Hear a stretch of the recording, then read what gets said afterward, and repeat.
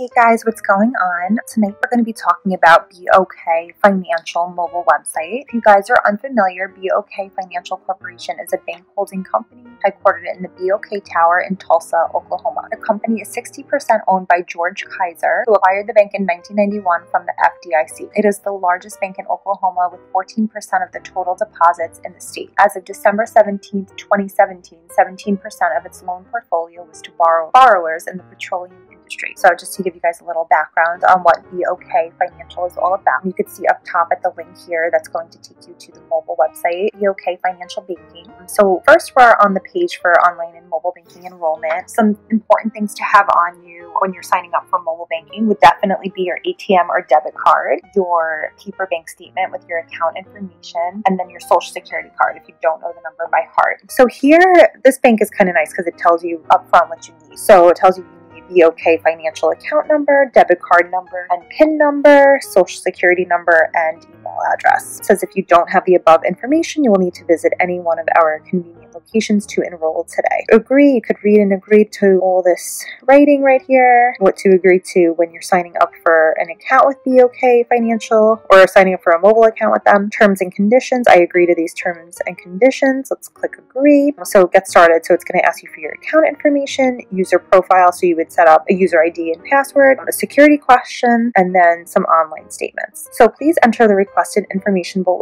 Your BOK Financial account number, checking, savings, or money market, social security number, your debit card number, only last 8 digits, and then you would hit continue. Okay, so login. So you could choose here if you want to do online banking, online investing, credit card, health savings account, so on and so forth. So we're going to click online banking, and then you would put in your username. You could go ahead and log in. I don't see a way to retrieve lost password, which I wanted to go over with you guys. I don't know if maybe that's not an option with this website. Okay, so to log in, I actually went ahead and went to a different mobile website for BOK Financial. So the thing I just showed you last was how to register for online banking with BOK Financial. This is how to log in. So you guys could see the web description up there for the website that will take you to this login page. So you could type in your username and your password. You have the option to click remember me if you'd like to not have to put your user ID and password in each and every time you sign in, especially if you're going on it multiple times a day. And then you could go to forgot username or forgot password. So if you forgot your password,